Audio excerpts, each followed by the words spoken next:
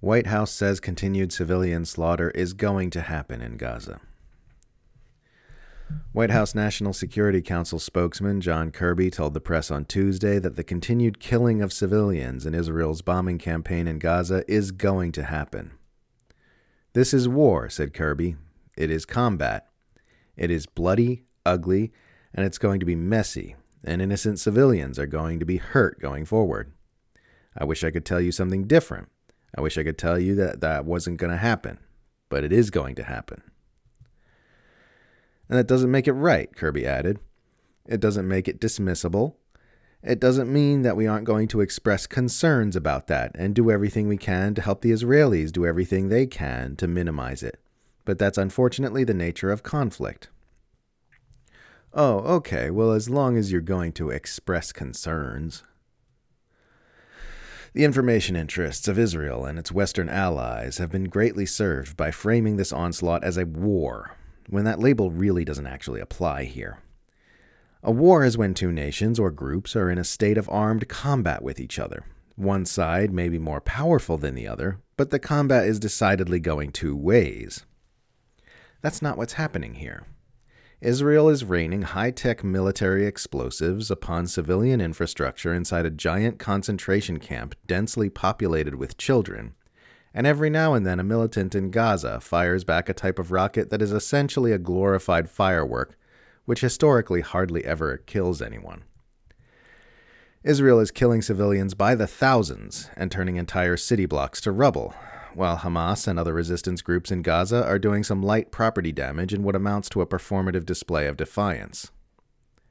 That's not a war. That's a massacre. By calling this something that it isn't instead of what it is, Israel apologists are able to respond to all criticisms of its actions with a shrug and a, "This is war, man. War is ugly. What can I tell you?" They wouldn't be able to do that if they were addressing this atrocity truthfully. The only thing truthful about Kirby's framing was his statement that the slaughter of civilians is going to keep happening. The death toll from airstrikes in Gaza has reportedly surpassed 6,500, with the 24-hour periods from Monday to Tuesday and Tuesday to Wednesday both exceeding 700 deaths each.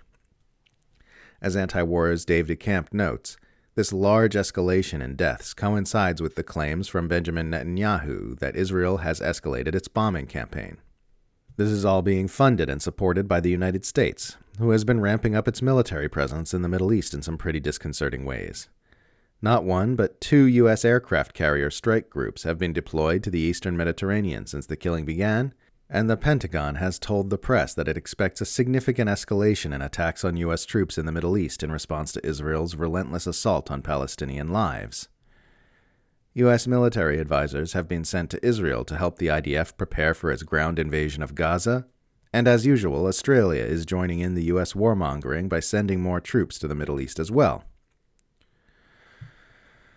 So we can expect a lot more killing in the near future, one way or the other.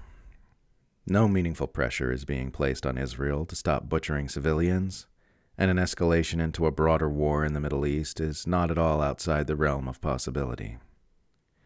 Things could be headed in a direction that makes a genocidal massacre look like sunny days in retrospect.